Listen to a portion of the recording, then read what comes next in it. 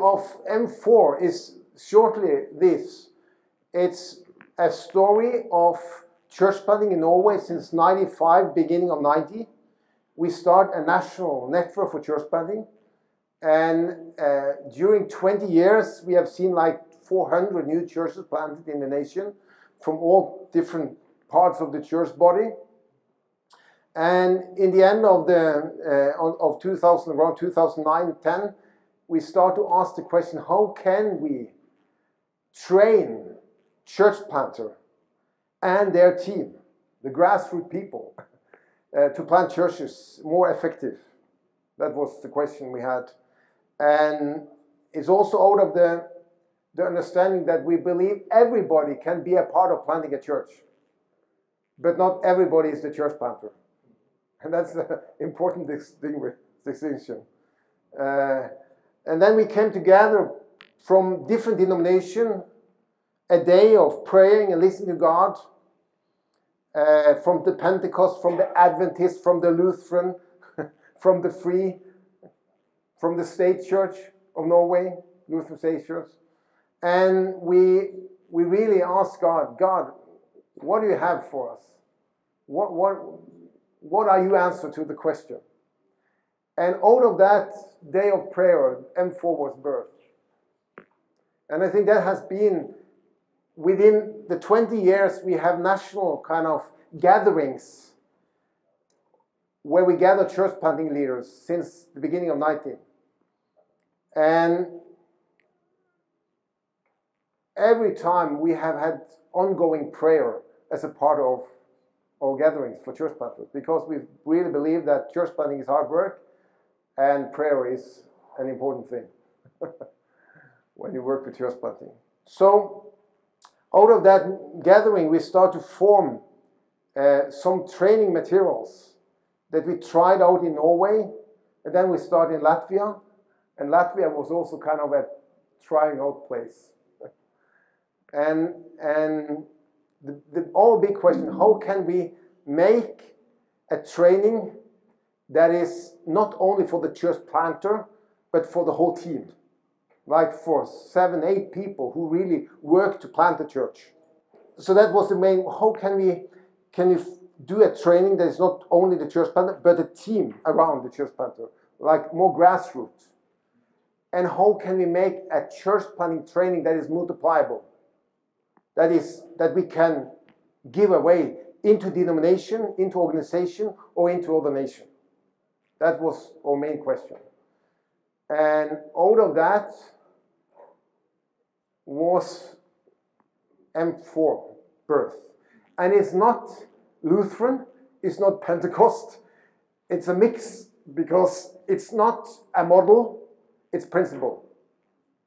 And it's birth in an environment of churches and denomination that see the kingdom of God is more than themselves. And I believe that's the truth. The kingdom of God is more than the Lutheran Church. Is someone say amen? So that's the environment that was birthed in. And it was an Adventist who came up with this, because if church planting is for everybody, then there is something that is for everybody. That's the Great Commission. And therefore, it's about the master, the first master. I'm giving all authority in heaven and earth. He is the master. He's the church planter. He's the one who calls. He's the one who sends. Everything starts with the gospel, and then with the gospel, everything starts with Jesus, and then with Jesus, it's about His kingdom, His church. He's the center of everything. He's the king. He's the one who calls. He's the one who sends. He's the one who initiates. It has to start there. And that's the Great Commission starts. So that's the first. M was the master. And then his mission. Go therefore. There will be no church without mission, engaging into the society. And then do disciples, multiply. And if you don't multiply from the smallest unit, you will not have a church plant. Multiply disciple from the smallest unit is the most important when we really win mission, engage in society, engage winning people for Christ, and multiply from the smallest unit. Discipleship. And then, I'm with you all the day, movement. Because God has a greater story to tell. He is on the move. And we need in Europe to find a way of how we can multiply church more than only add church. And that's a big question, and we have not the answer, and hope the answer will probably within the next 10 years in Europe start to be visible. How can we see more movements of church planting? And this nice figure here, when we started in Latvia, one of the church planters was Christianis, who's leading Ascetic, who's the number one graphic design bureau. And he said, what you do is quite poor. Can I make the graphic for you? Well, do it. And he made the whole graphic for him for free. And I can't do this. I have no clue. So I'm not a very gifted guy in many ways. But this is what it became. It's the 4M. It's 4 topics, 4 areas that is drawn from the experience of church planting in Norway. And then we form what some of you have seen, like 4 modules that could be 8 modules. It's very flexible about topics that we think from the practice of church planting in Norway the 20 last year with interdenominational that we think was important for working with planting new churches. And it's these books that have been written is in English now. It was in English last. It's Pentecostal, it's Lutheran, it's Adventist, it's written from people from all denominations.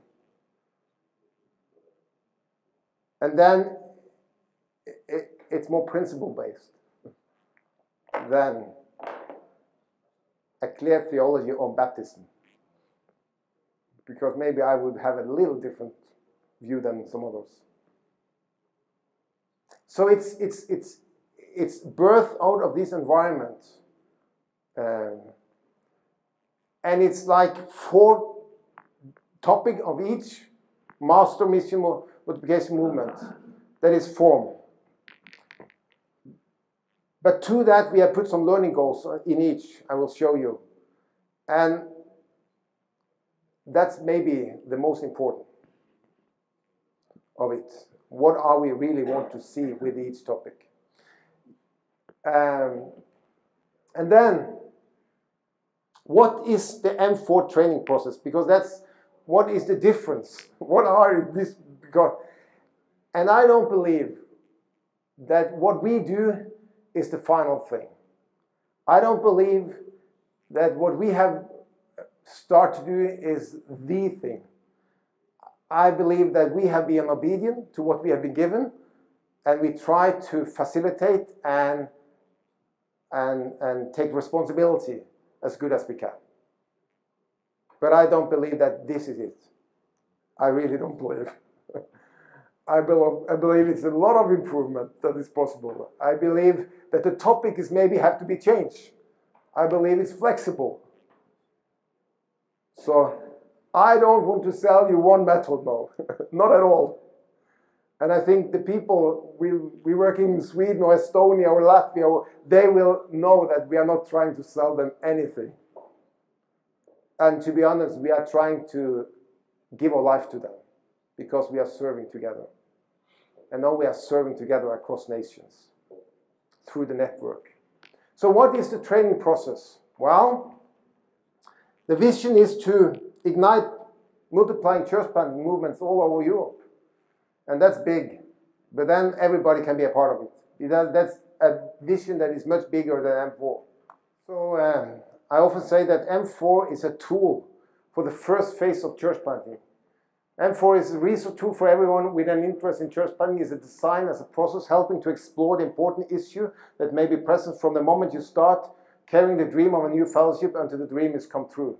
It's a process for the church planting team for the first 2-3 years of the church plant. Because that's a danger phase. So it's a guided process for the first 2-3 years of the phase of the church plant. And designed. I think, you know, in America we have learned from them that church planting is A, B, C. And A is the assessment, B is the basic training or booth camp, and C is the coaching. We're going to have with Steve here on the church planting track assessment training. In the church planting track here now we have divided into a church planting network, 4 groups. Didrik Schindler, who does movement, and then we have a foundational with Rikard is leading. Then me and Steve going to have assessment. How do we assess church planter? And then we have coaching for church planting.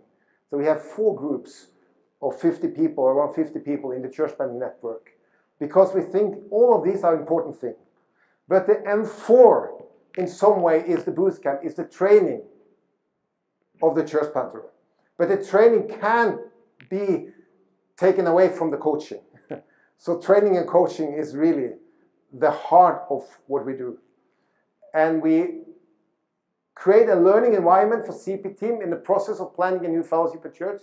It's teaching, teamwork, time for prayer and worship. And we have 4 gatherings now. We have done this in some nations of 30 hours within a period of 1.5-2 years.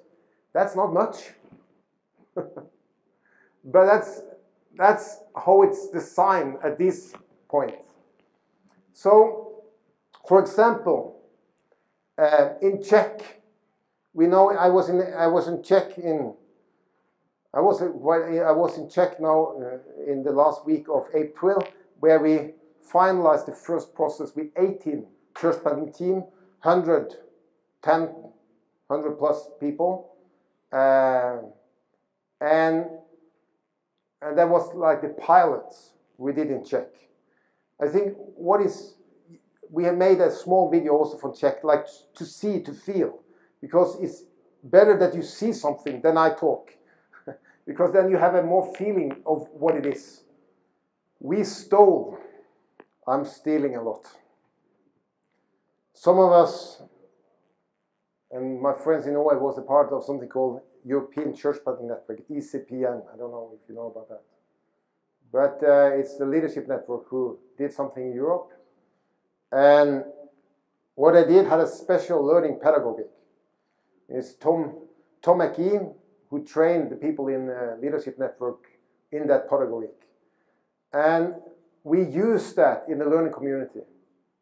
So it's not a content-driven, it's a process-driven. The team who's gathering is working with their own process. But we give input on topic that we think is important. And when we give input, we have some question. And the question is yourself. This God is working in yourself. The question is, who am I and what do I want? Because when the team is sitting there around, it's a question of also each individual. Who am I in this? What do I want? What have God spoken to me? And when we give inputs, they have to ask the question, who am I in this? What has God spoken to me? But then they have to join together and say, who are you? And talk to each other in the team. And what have God spoken to you? And out of that conversation, you go to the next question. Who are we? And what are we going to do? And what needs to be done? And then the third and fourth question is, what is God doing around here? Because He's maybe doing more than we see. And how can we act and interact in what God is doing? So behind the gathering, there's some key questions. There's some pedagogic model. Therefore, the gathering itself, we can change to reach the purpose of the gathering. Depends on what people are there. But we have a model for the gathering. But like in Norway now, we are changing a little bit because the question, do we really reach what we want? So we need to adapt. But the principle under the gathering is the same. And it's to create, in some way, a kingdom understanding. It's spiritual for us. And we have been every places like 5 to 6, 7 people from Norway coming into the training. All church planter, practitioner. To pray, we have not always there to teach. We are there to pray, to listen to God, to interact, to pray for the people. Because it's a lot of spiritual prayer and discernment. And it's highly relational. And to see in Norway, we have 30 teams now in training. And to see teams from the Pentecost, Lutheran Free Church, Lutheran Organization, the Free Church, the Baptists, in one room, listening to each other, building relationship, appreciating each other, different models, challenge each other with the models. It's amazing to see what God do through that. Because it's relational, in prayer, but it's also operational. Because when you discern, when you relate, there's something out of it. It's operational. We're going to do something. It's not like we have got knowledge. The question when you go out together is, what do you do the next half year? And all the team will go out with a clear action plan. So this is how it's done like now, in a program of 30 hours, just practically. We come together, every team present. We have groups of 6 teams, present where they are. We do a SWOT. We are presenting SWOT. Then the team leader stands where the team are, and people can go and ask questions. Why do you do this? What have you learned from this? Where are you now? So they can learn and ask questions to each other. You have an interactive learning. Then we have a break, and then we have a topic. But when we have done a topic, we challenge the team to go together. They are in the group. And then they ask the question, what is God speaking to me? Who am I? And what is God speaking to you? Who are you? But out of that, they go together. What is God speaking to us that is important for us to act on? And they put on the learning goals for the team. And that means very different. Because the context, the model where the people are is very different. You understand that? So it's very different, but they have to take it into where they are. And what they need to do. And we do that with a different topic. And the different topic each different topic have some learning goals. Like when we talk about the church planter, we want to understand, they have a clear understanding of calling, sending, and the importance of being a accountable relationship as the team and church planter. Not alone. Understand the importance of clarify one's commitment to the core team, both in terms of length of time and in function. Because there's so much unclarity sometimes. Are you committed together? For how long? In money? What are you? So we challenge them on all the hard questions. And I think that's important. Understand the importance of the scope of the ministry that in the equipment God gives in the church planter. Because we believe in that there has to be a church planter. And the various model of church planting. What are you planting? We're helping them to see. It's a goal-oriented process. And after each, in the end of each gathering, they have a 2-3 hour to work on their action plan. What are you going to do next 6 months? What are the important? Because also church planters get distracted.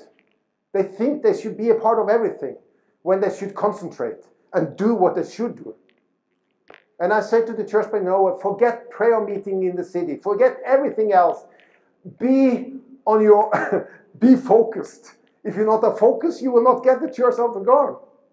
Be focused. And I think it's so important. So we challenge them into an action plan, what they're going to do. And then when I work on the action plan, they present, like we have groups of 6 teams, the action plan, what they're going to do to the next time, to each other. And we pray for each of the team. Listen to God. And they make notes of things they get from God and put it on the flip charts where they have the action plan and encourage each other. Because it's spiritual, it's relational, and it's operational. And it's all things together. We will say you can't go in M4 because before you there is a church planter, a leader, and a team of at least 4 people around him. That's because that's the criteria to start the M4 person. And that you have a clear vision of planting a church. So that's before, that's the pre-work. Yeah, that's the pre-work. It's not like coming in and see if you're going to plant a church. No, it's a pre-work and I think assessment. Therefore, we know implement assessment. And we work with that. So you have a good pre-work before you're coming in to the M4 and start a training. The thing now is that we have had it 20 years. You know, Norway is small. It's like a city. It's small. It's small, it's small, it's small. So in some way, maybe it's not accurate for Europe. But we have had a 20 years ongoing national process. We had what do you call, not Congress, a conference in March now with 800 leaders and church planters and with 40% under the age of 35. And 15 organization denominations stood together with one purpose. How can we plant churches and win people for Christ in the nation? And we made I think that's on the website. We made an agreement together as the body of Christ. I think you can see it here. It's on the home, first page. Here you have all the denominations. So we made an agreement. Oh, sorry. That's from the conference. Sorry.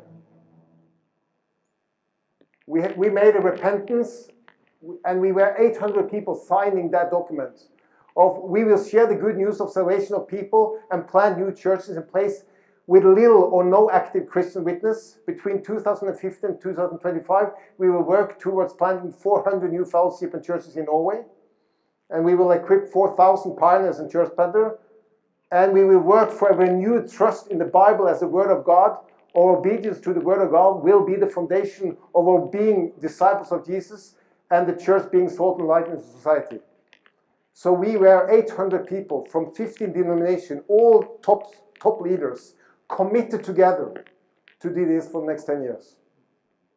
And it's quite amazing to see that unity and how God is doing through that. You know what is important here is simplicity. Because I have Omega manual developed by the Federation Church Planting in East Europe, like a lot of things, but where you have everything in one, but I don't think that's always the best. I think you need to, this is cut through helping the church planting, the team from where they are to where they want to be within the 3 years. And help them by this process and coaching in a healthy process and keep them accountable to keep the focus and do the stuff. So these sessions that you described are like big coaching sessions. That's what they are. It's not coaching session, it's giving inputs and have them to reflect on lessons learned from church planting the last 20 years that we think is important. So the question is, well, discipleship. What happened in your church when a new convert comes and you bring it into discipleship? What do you do? We don't say, we could say, go and learn from Porterbrook, go and learn from there. The Baptists have something, the Lutheran has something. But we will say, what do you do? It's your responsibility as a team to think through what you do. But we don't tell them, this is the only way to do it. We give them the question and the principle, what we have experienced that is important. And then we help them. And in the group, there is we know these resources. We don't these. We say, well, Find the resources. Find your way. But we don't, if you should put every resources into one materials, then we can gather everything we have. So it's very focused. And there is, so this coaching, I said that, we have some, but it's, and that's another thing. And sorry for giving too much maybe, but we develop an online resource. We developed something called a Growdly. It's Grow Daily. It's Twitter and all this stuff. So this is, Growdly is an online learning tool that is being much more, again, than we thought of. So we have now 3,000 people in there. And the Pentecostal church in Sweden is using that to train local leaders on every level in the whole Pentecostal church. Of how many churches are the Pentecostal church? Yeah. 400 or 500? 800 churches. They have made a decentralized training that I use the Growdly. Because the Growdly now is developed, and we are not finished with this. but it's developed on Moodle, and I can go in. Oh, I go in here. So I just do like this. Growdly. I log in as Øivind here. And then I go to the different classrooms. And then you see I just check Estonia. I maybe take this learning English learning classroom. And then here is all the resources. Here's the videos. Here's the team assignment. Here's everything. And this is a tool that you can, because it's Moodle, it's an online, it's an open source. You have it in every European language. And it's quite nice. So what we are aiming for, because everything is like, I'm teaching on the kingdom. You can listen. So we have this.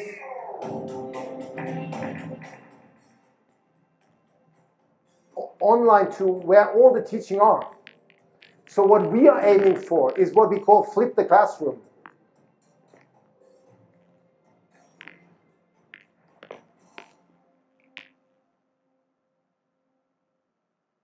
That's the master.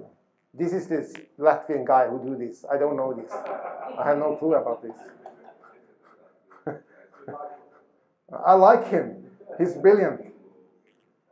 So on this Growdly, all the teaching, we have also assignment, because there's something we think every team has to do, like clarify the vision, like clarify commitment in the team. So we have some that every team has to do and put up the report of how they did it online. That's visible for the coaches. So it's keep them going with high accountability. And one of the things we think is where we aim at is that, so this is on the Growdly.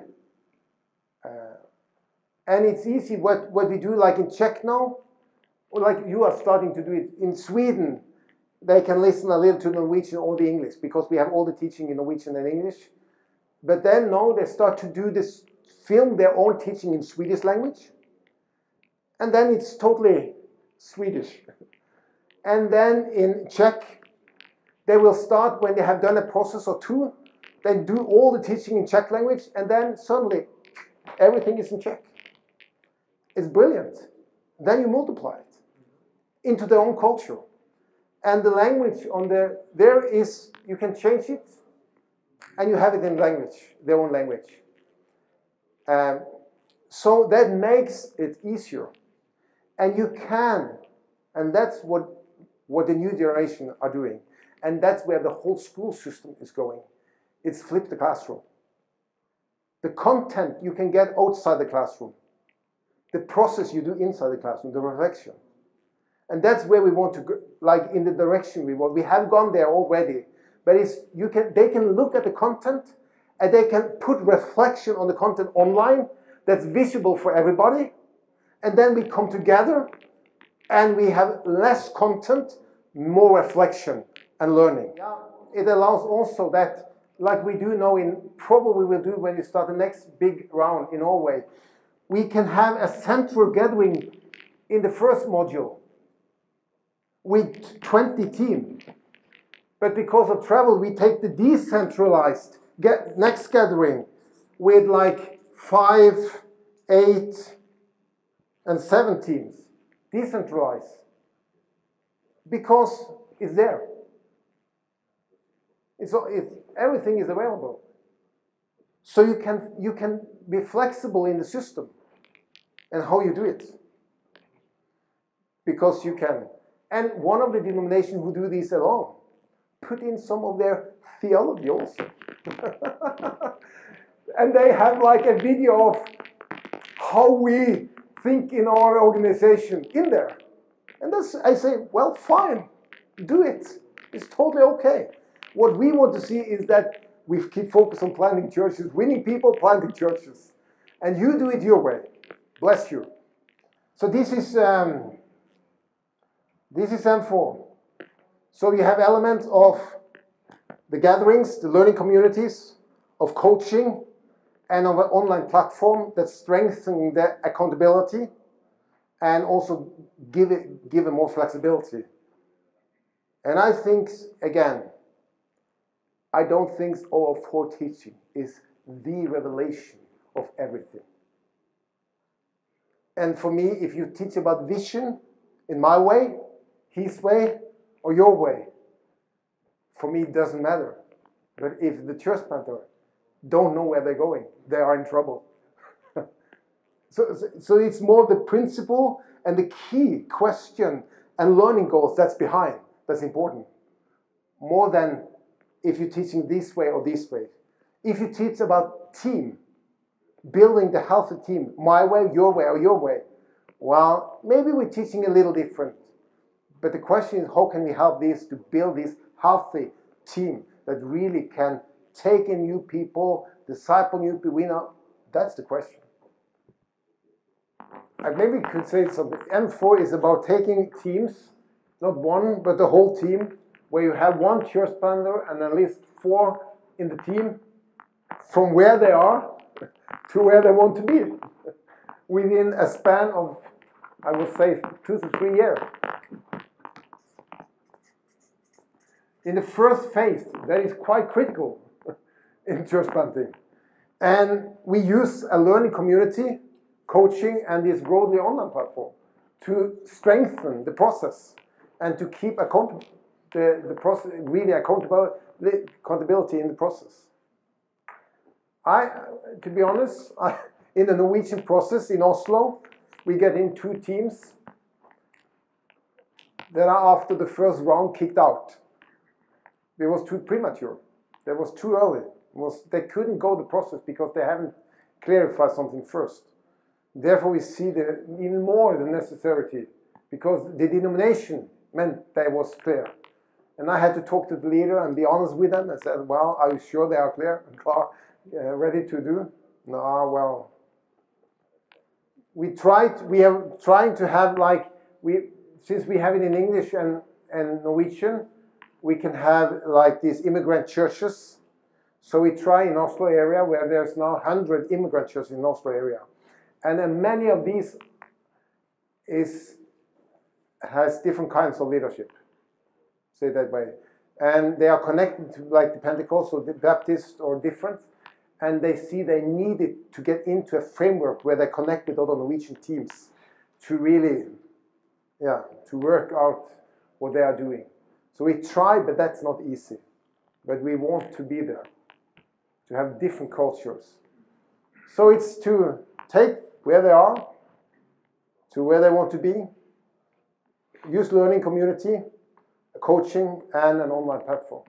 What we have done in Czech, we met with the team leaders and the coaches 8 months before. And we did some training. But you have to take what you have. When there's lack of experience, you have to kind of start with what's there. Like you were with Cesar in Latvia, and Cesar was training Peter, Kaspars, Igors, some of them coming here from Latvia, and was brilliant. So someone other trained the coaches that's coaching church planting, and it's good for me. It's the kingdom. I'm very relaxed. But you have to secure a quality in the coach. But at the same time, you have to start with what there are. We work. I have also on the Grodley. We now have coaching training. If you want, we can put out. But again, like in you have the knowledge. But the coach need to have the knowledge of what M4 are. So we put them on the Grodley to see through the teaching and give them the book to read through so they understand the process of what they're going to go through. Because then they don't start to take up the question that they know, well, let them deal a little bit, it's coming. So we have a gathering with the team leaders before they start and also clarify are the team in place. And we have gathering with the coaches. In Norway, we have done coaching training. I have some, like Øystein Hjerme, he's a Pentecostal, he will be here and be a part of the coaching track. He's brilliant in coaching training. He's the best I know in Scandinavia. So we have some coaching training. We also talk about if I'm, as a Lutheran, coaching a Baptist church, what are my role and responsibility and what are not my role and responsibility? To clarify the coach role is important when you do it cross-denominational. It's very important. Understanding your authority, what hat have you on and what should you not. So when theology issue coming up, you don't deal with that. You say, well, you have an overseer, go and talk with them. So we talk about clarifying roles so you not mess it up, especially when we do it cross-denominational coaching. Yep. Do you also do Catholics coaching? Catholics? Yeah. That's well, good question. Thank you. I haven't been so much involved in the Catholic Church because Norway is more Protestant nation, and most of the nation working with it is not so much Catholic yet. It's a good question. No, but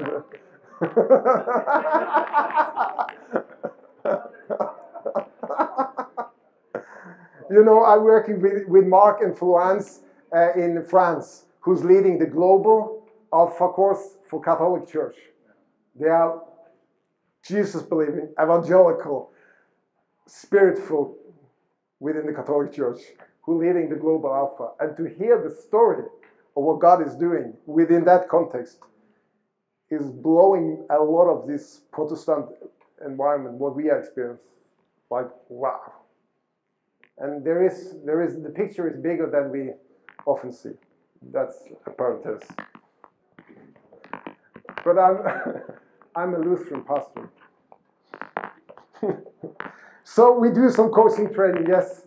But when we start M4 and we help, because it's relational. We have been in check with team of 7 to 10 from Norway every time. We are paying our bills, we're taking people in mission, and we give ourselves to people. It's relational. We are not selling. We give everything for free. We're not earning anything. We don't try to build a brand or anything. To be honest, we want to see the kingdom. So it's relational. What we did, I connect with Jiří Unger, who's here. He's the leader of EA in Czech. And we got a relation. We prayed together. And then he asked me to come to Czech and in an innovation thing. And I talked to 20 church planters. And we connect relational. And then we asked God if we're going to do something together. And then they felt it was the right timing to do something. And then I took with me someone from Norway, and I said, well, find something to do it together with. And then he collect Daniel Huchta and Daniel Klebeck and Tomashi and a group of 5, 6 people who all are recognized in their own denomination, in the nation. Because Jiří as a leader of EA, he is recognized himself. Everybody trusts him. He's also the board leader of EA in Europe. So then and we get down some, and we had 2 days praying together, working together, seeing how we could do that. And then we said, well, what you need to do is gathering some coaches who could coach these people. And then you need to find a team who are in the CB church that could be this first team. Who have you in the Salvation Army? Who are the Baptists that could be this? Who are the Lutheran? Because the Lutheran have 2 teams in there, from the Lutheran church in the south of Czech. No, it's on border here in Ostrava. And then they start to work, to identify. And then we said, well, gather these people. We come down, and we had a group of 4 or 5 people. Also then from Latvia, because they have done it in Latvia. So we took some team from Latvia down, and we shared the story, we trained the coaches, and we clarified with the team leaders what they're going to do and how they need to gather the teams and so on. And that was half a year before we started. And then we put them on this platform, and then they have already started to translate everything into Czech. So here now, if you see where it's here, wait a minute. And this has happened quite fast. Web shop. I'm not selling anything because this is not, because no, the book in English you can go on Amazon, but we have printed version of PDF in English. Here is Czech language, Estonian language, Swedish language, Latvian language. So the books are in Swedish, Latvian, Czech. The book here? I have 2 books there. The big bookstore. No. No? I have no printed books. It's on PDF. It's on PDF. You can download it, or you can buy it on Amazon. This is multiple. I don't want to have any in store, and I don't want to earn anything on it. Get it out. Get it out.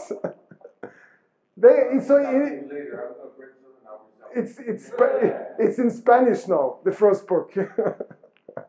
So they start to translate, but to be honest, the Czech book was finished when we finished the first round.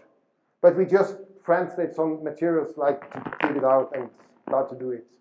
But then we gather with the coaches and the team leaders, and then we started. And then suddenly it was 18 teams, 110 people.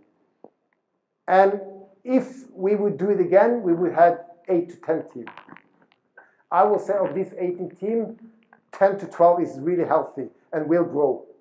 6 is more or less, I'm not sure.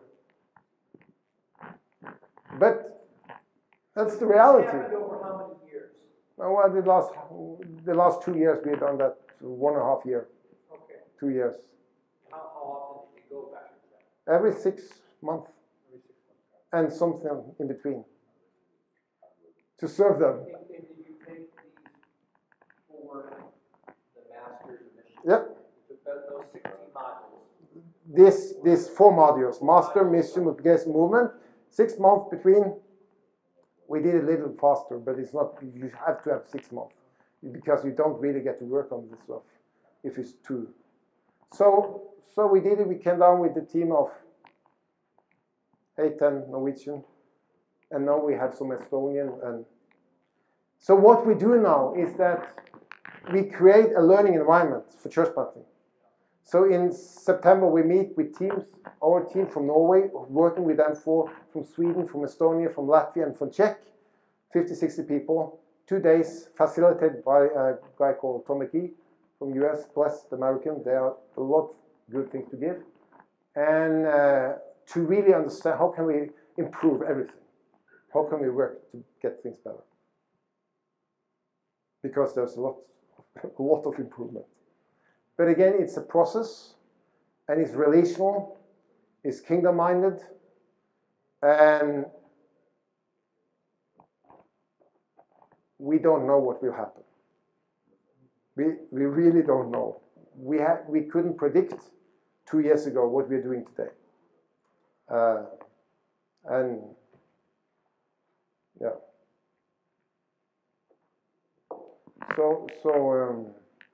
So it's a translation, but I hope, and also as we said, what I say to them, if you start in a nation, cross-denominational, or within one big denomination, because you can start within one big denomination. But we see it's good often to have, often it could be a big denomination who includes some others who are connected with them. But we want them to say, what I say to them, you can start it. Within 3 to 5 years, you totally contextualize it. Every teaching should be in your own language. If you want to rewrite some of the book that kind of fit your, like especially the team assignment and so on, well, do it. Please, it has to be in your language. We think some of the lesson there is better to listen to because it's lesson over the 20, 30 years of history of church planting, of practitioner. That's why we have the stuff there. So it's good to listen to it, but it's absolutely, make it your own. And let us keep it relational. So we meet once a year, 2 days in a learning environment where your learning from Czech is brought into the other nations because we need to learn from each other. So that's, and then I say to them, within 3 to 5 years, you have to give and serve another nation or denomination. Because then we multiply. So that has been the issue. So now the Latvian, now start M4 training in Ireland among the 90,000 Latvian living in Ireland. 90,000 Latvian living in Ireland. And there's a lot of Christian, but there's no clue about community and church. So they started M4 training with teams from different cities now in Ireland to help the Latvians in Ireland to really build healthy community and new churches in the nation. So, well, and I don't go there. They go there. They're multiplying it. So, and the Estonian, Theo, who's Estonian, will probably start in Romania within next year. They are now, both books are translated to Romanian. And I haven't done anything. They are doing it. Here you have to be cultural wise. Because depends on how the climate of unity are in the nation. You have to be wise. Some places better to do it in one denomination. So it depends on the climate. In Norway, because of 30 years, and because we are a little village, everybody knows each other anyhow, if you want or not. It's so I think it's wise to understand you have to adapt to the culture and the environment, what's there. You can't copy, because the history in Norway is different than the history of Hungary when it comes to unity and work together. And what, from my perspective, is that there can be a pride in this. I see that some of the best church plants we have in Norway are some of the Lutheran state church who have planted churches. And the Pentecostal need to see that, to reduce their pride of thinking they have everything and they know everything. So by bringing them together, you in some way help them to see that the kingdom and what God is doing is even maybe more effective, and they're doing very well there, but we are just seeing our thing. So it's to help people to broaden their picture. And it's also for me, when I'm working national, is to, in all nations, you have some of these more apostolic leaders. We have someone who's planting now 5 churches within some years. There are 1,000 people in Norway. And young people look to them. No matter young people from the Lutheran church, look to them. Young people from the Free Church, look to them. Because young people like people who succeed. Okay, I know people. So what I want to do is I need these people in the room.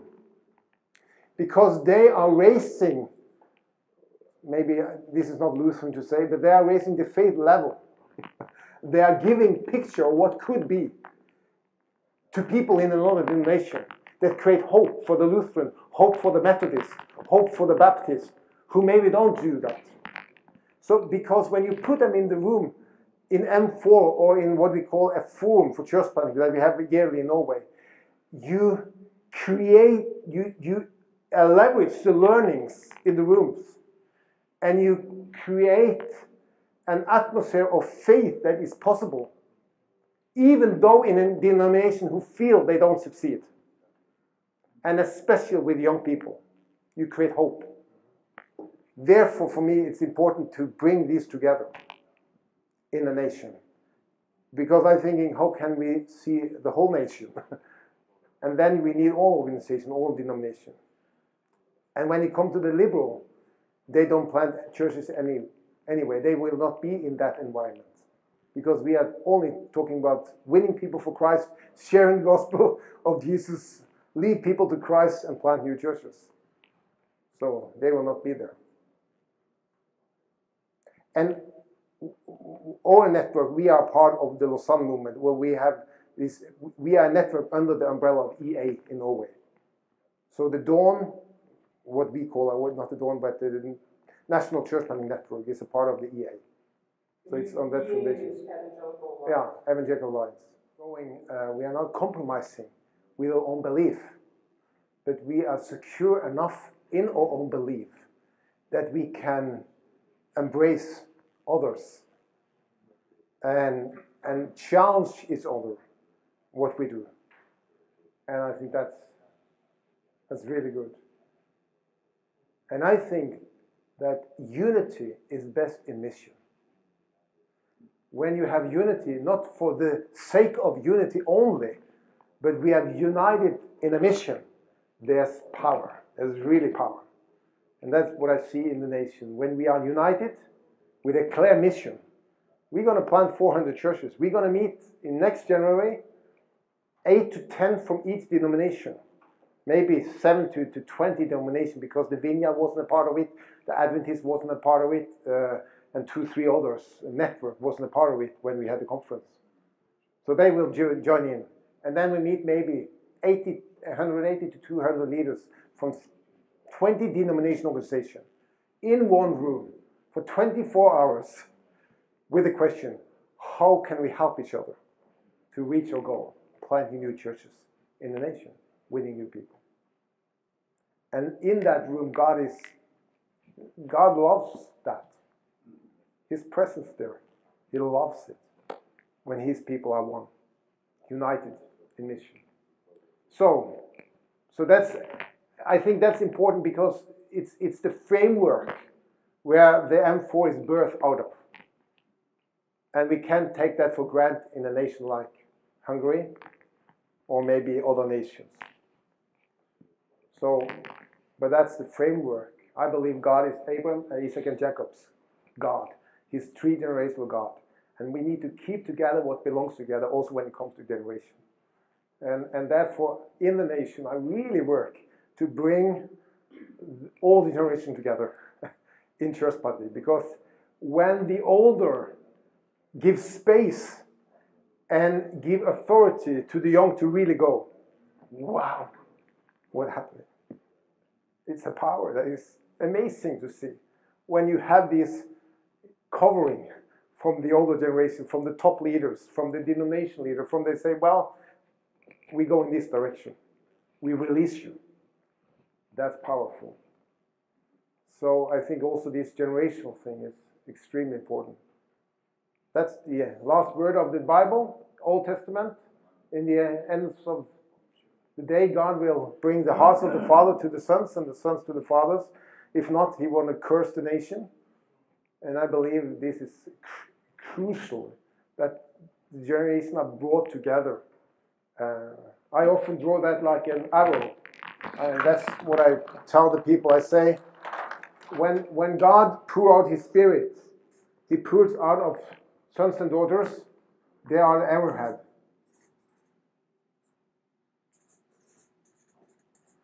And then young men, they are the middle part.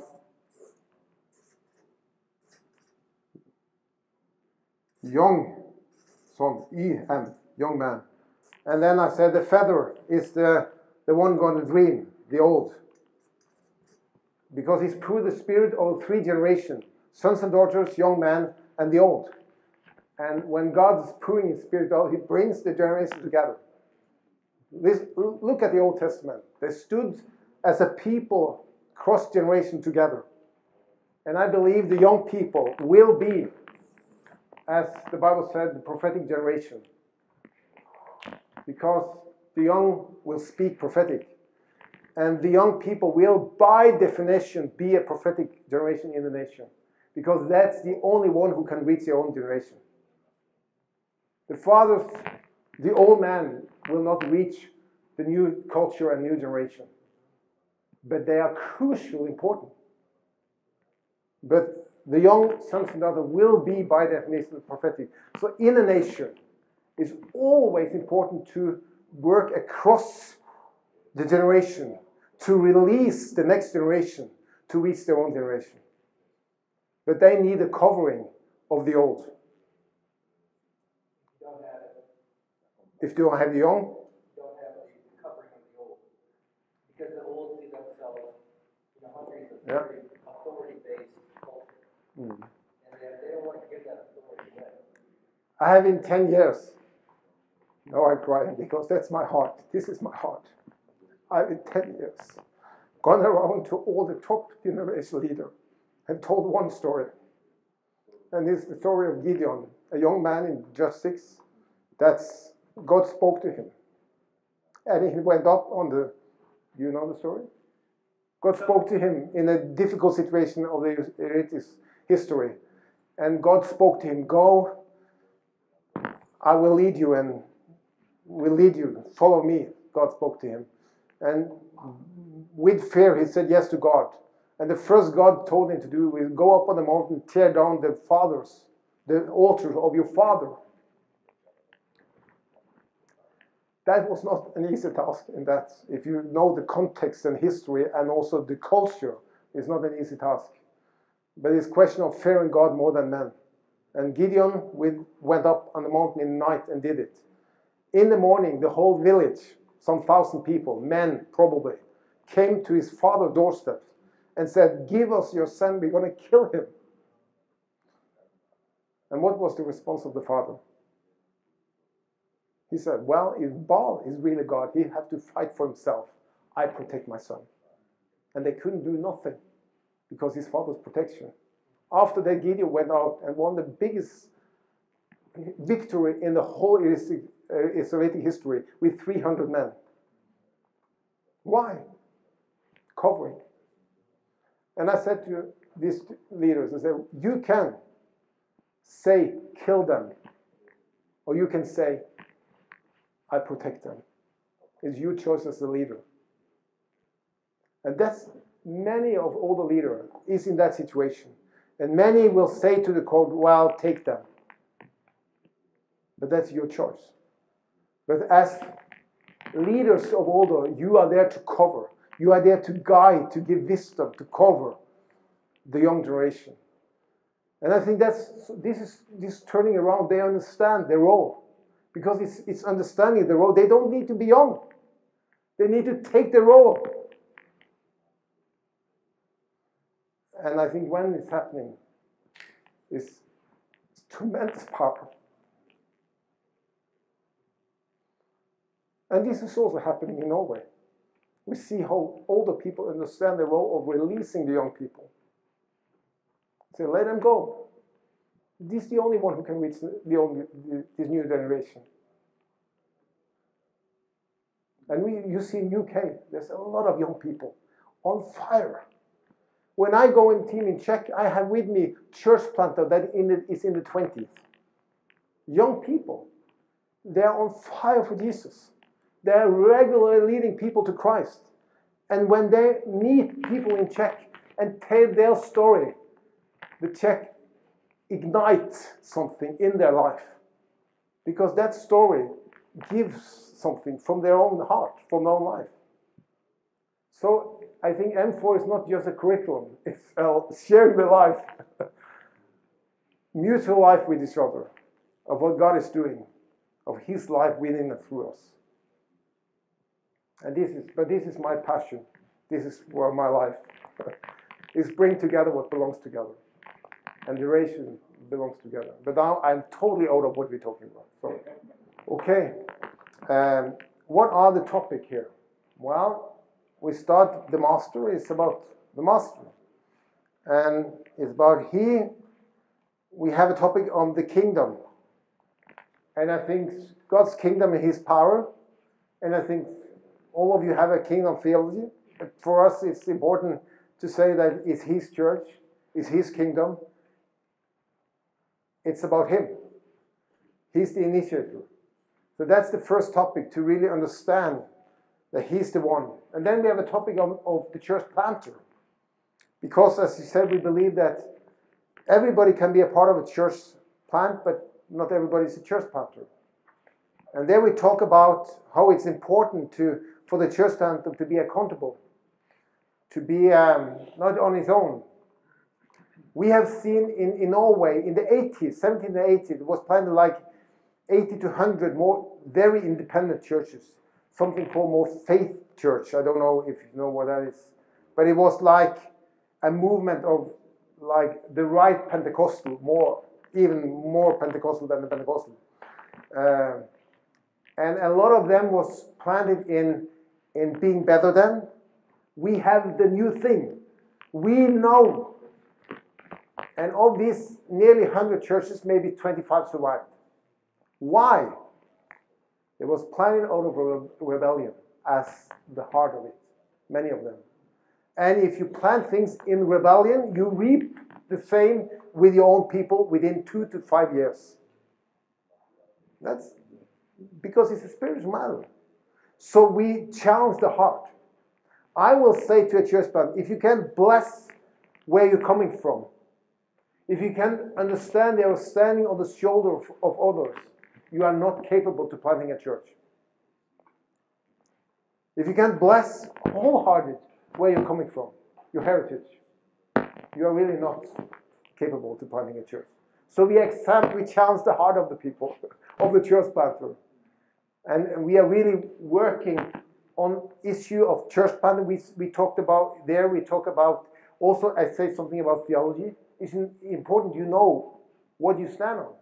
We have churches that kind of switch within a church, within the process of church plant. It's not good. You have to have a foundation. I think theology foundation. We are training. I'm training with Terje Dale, one in Christian Fellowship, who have written in the book on team. We training together, but in the same training we can say we could never have planted a church together. Never. I'm Lutheran. He's more a kind of, in an apostolic network, Pentecostal theology plus some other things. We are very different. But we can stand together. But I would never plant a church with him because the theology is different. And it's okay. But I believe he's a part of the kingdom. And he believes I'm, as Lutheran, is part of the kingdom. You understand? So I say, well, it's important that you clarify theology. I don't say, please, all of you have a Lutheran theology. No, I don't say that. But I say, it's important what you have to know what foundation. And when you are planting a Baptist church, well, do you know what foundation you are planting on? If you're planting the free church, well, do you know the foundation? We challenge them on the foundation, the church planter. We also challenge them on what model do you see? If you see 3 to 5 years, what do you see? Because we have a market of models. Acts 29, that's a model in some way. We can have this discussion, okay. But we have different models of church, and I think there's a confusion in that. I think what my experience after 20 years in church planting, it doesn't matter what model you choose. What does matter, you are consistent in what you choose. That's the key thing. That's the success. But if you are running for the most of the church, I call it impulse driven. some inspiration from there, some inspiration from there, and they go like this, and there's no growth. Because inspiration is not directional, visionary driven. And as the church planting, what do you see? What model, what will be visible in 3 to 5 years? What is in your mind?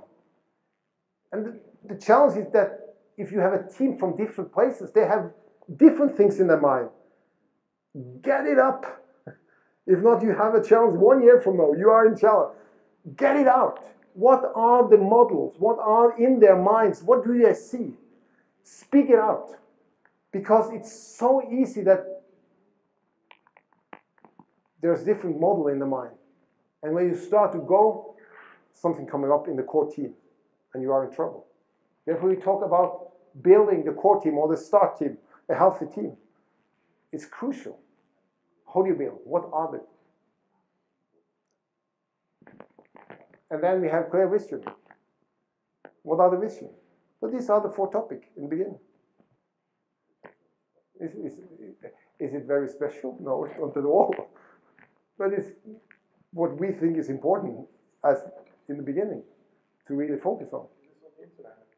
Yeah, it's well, the teaching of it's in the books, all the teaching here, and it was amazing when we did the teaching, and we let people do writing the different things, because I have the 2 first topic, one from Apostolic Network have the third, and the Pentecostal have the 4th.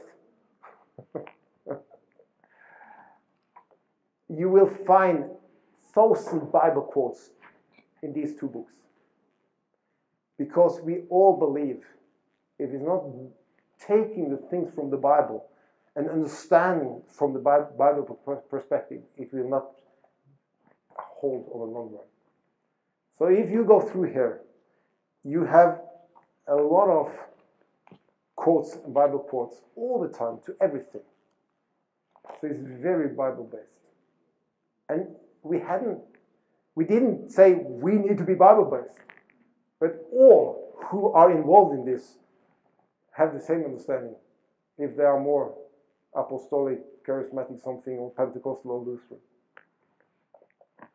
So then this is 4 topics we go through, and we challenge them with question, with some learning goals to really reflect. And as I said, if it's he or me or Øivind who will be here, Øivind who's teaching on vision, this will be here on the track and do one of the lessons with the church planting lesson, church planting track. Doesn't matter. The question, do you know where you're going? You see? What have God spoken to you? He's the master. He's going to build his church. He knows. What people have God given you? How committed are you in the team? How do you know each other? We challenge them to share their faith history with each other, so they really get in depth to know and understand. And you have some in the team who's quite new Christian, could have, and some who are more matured. I think one of the challenges we talked about that in the track, that it's conversion-based church planting. In the way you start nearly with mostly new Christian. That's one of our big challenges. We need to see much more conversion-based church planting, where we start out there, where people come into faith, and you start with a team of nearly new people, fairly new people. Okay, my name is Richard. I introduced myself a little bit in the beginning. I am a church planter. I also imported the M4 to Sweden a few years ago. I got to know Øivind, I don't know when, but maybe 10 years back or so. And we have a similar, but not maybe as successful story of church planting in Sweden, but our nations are very similar in many ways. Sweden was touched by a pietistic and a Pentecostal revival movement in the 1800s and 1900s. So there were church planting movements and they peaked in the 1940s in Sweden.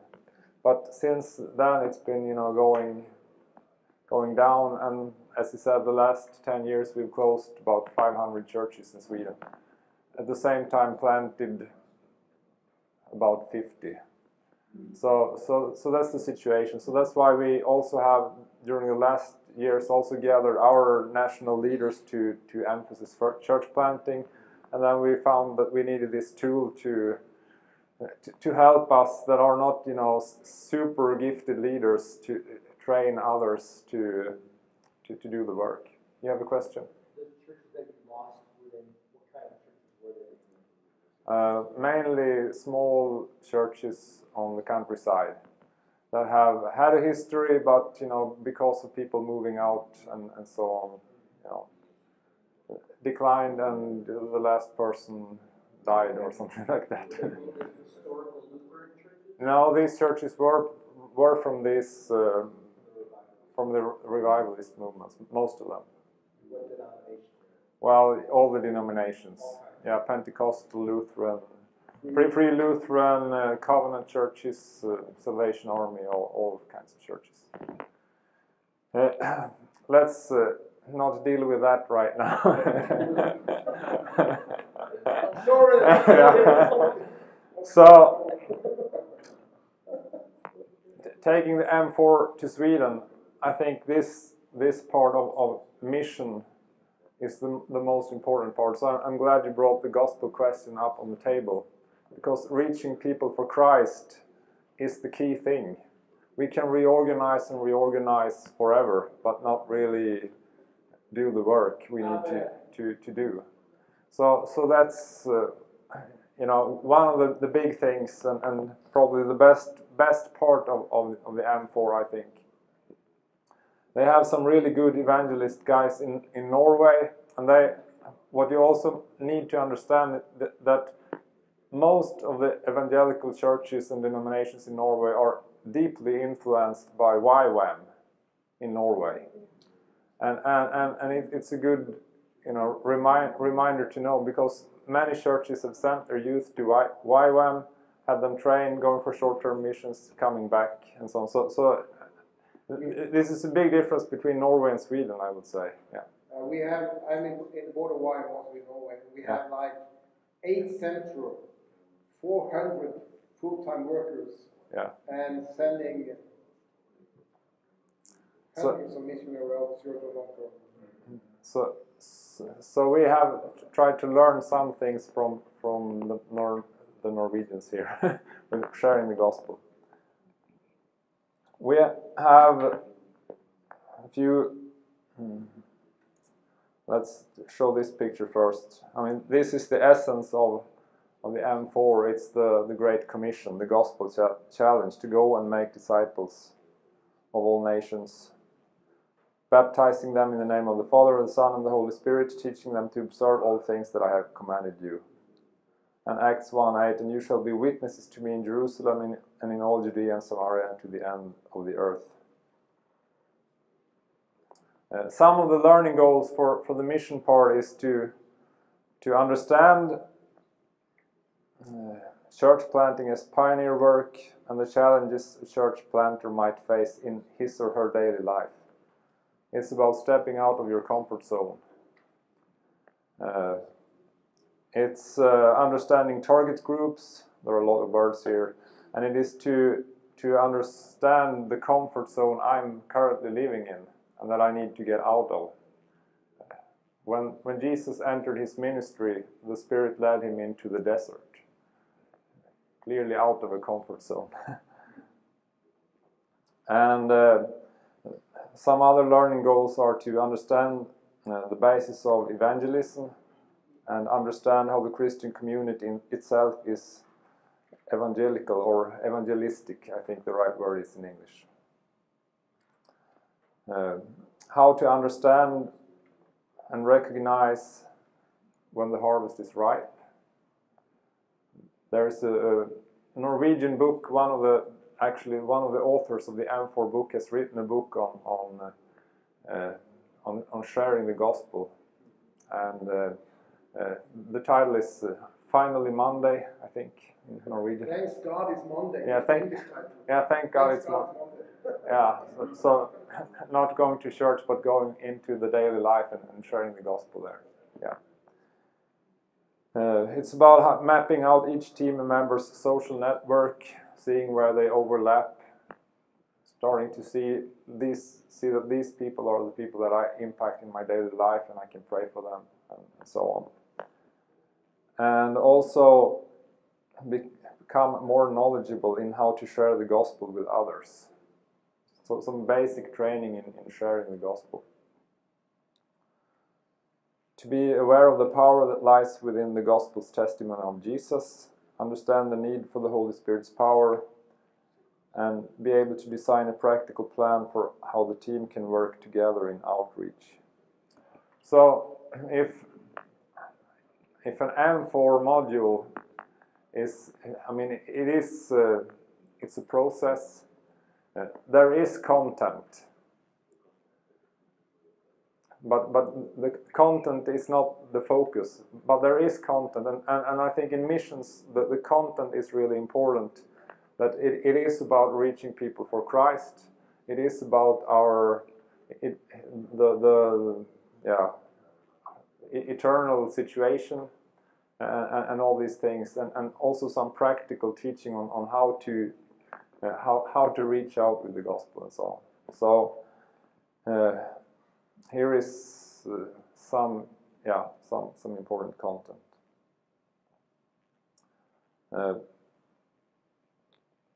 Well, you recognize this, but to at least in our Swedish context, when we try to define the gospel in the M4, we take our,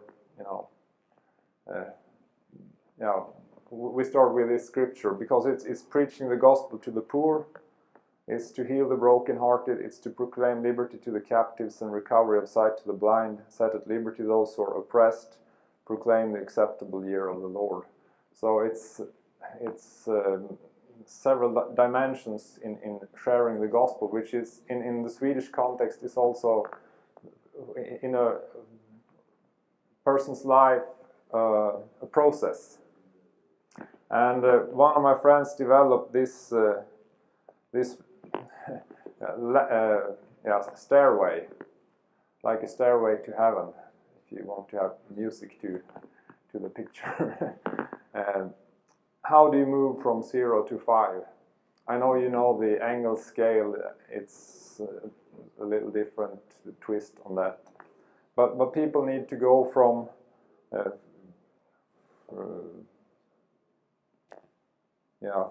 being unaware of the gospel to be, disciples and followers of Christ. And in many cases, there's a first contact. You meet with someone, you go deeper, conversation. Sometimes you bring the person to repentance. The people should grow, the person should grow, and you want to give them, ongoing training. So it is, in the relationship, cooperating with the Spirit and the Word, and bringing the relationship with Christ into the relationship with this person that you're trying to reach. So this is another way of looking at it. So first contact can be introducing Christ by meeting needs. It stirs curiosity. You reveal and proclaim. People make decisions. I skip one step here, and because we are pretty good at these things in Sweden, and we are pretty good at what happens after repentance, with discipleship and devotion, and giving foretastes of the kingdom and training people into service. But it is the repentance thing, to bring people into reconciliation with God. through Christ that is the key thing to reach new people. And it's easy to say, it's easy to share all these things. I want to show you, let's skip that. On the picture there you see a lady in a striped t-shirt, and her name is Anna. She was a very typical Swedish non-believer. She had only gone to a church once for a funeral when she was a kid. She had no interest in religion, she had no interest in Christ. She was a party girl, and she started to work with Maria, who was a member of our church. And Maria started to talk to her and get to know her, and invited her into with some other friends from that workplace into a group, a ladies group, talking about what ladies talk about, and whatever that is. And then the relationship deepened, and they started on like an alpha course with the same people, and they kept going. And what they did was, from the start, Maria offered to pray for her. And she said, well, you can pray for this and you can pray for that. And Maria noted it in a notebook, and then she also noted and told Anna when, and asked, and so they found out God answered these prayers. And Anna's testimony is that when God had answered 30 prayers, 30 prayers, I started to think that He may exist. And this took probably 18 months, 2 years, something like that. But then things, when she finally got that God is real, things started to speed up. And to make the story short, she received Christ about 2 years ago. She was baptized, and Maria has trained her. She's in a home group, and now she's also taking steps into leadership into our church. But it is a long process of sharing the gospel, meeting needs and presenting Christ and so on. I just want to show you another. This is her husband, Thomas. He was also an unbeliever, but he started to follow Anna's process, and his background was very different. He was an UN soldier in Bosnia, very tough guy. He told me he went to bars to fight just because it was fun to beat up people. So he was that kind of guy, and he also, as a teenager, had experiences from Spiritism. So he really understood that the spiritual world is real, and he had seen the dark backsides of that life. And many of his friends from his teens had gone deeper into occult things and into addictions, and a couple of them are already dead, actually. So it was, really a really big thing. So, but when Anna received Christ, it only took him a few weeks to make, to make the decision. So he decided to follow Christ. So I got to baptize him last year, and I met him not every week, but at least twice a month for, discipleship conversations. And it's been a process for him to open up his life and share some of these things that I shared with you, and praying into it and seeing God releasing him more and more from these things from his past.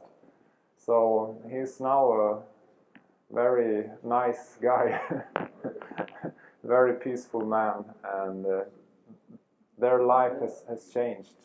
But his heart is for some of his relatives and friends from from his teen years, so he's trying to find ways to share the gospel with them. So he found out that he has a sauna at his work, so he invites one of his friends to the sauna for an evening, and then when they sit there, they sit there, and then he can, share what God has done in his life. And they can't get away, So, yeah, naked and nude, and the naked truth. Yeah. So he's a neat guy. But so this is what missions is. The missions part is about, and it's not. There are several ways you can share the gospel. What we try to emphasize is that you have a story and God has a story. And you tell your story to people, what God has done in your life. It's a very good way. But you also need to be able to explain what Jesus did, so people can respond to that. So we try to train people to do that, and you can, all everything from the 4 spiritual laws to the Alpha Course and some other things that I probably never heard of. Bridge illustrations and whatever. But at least, give people something that they can use to present Christ and share the gospel.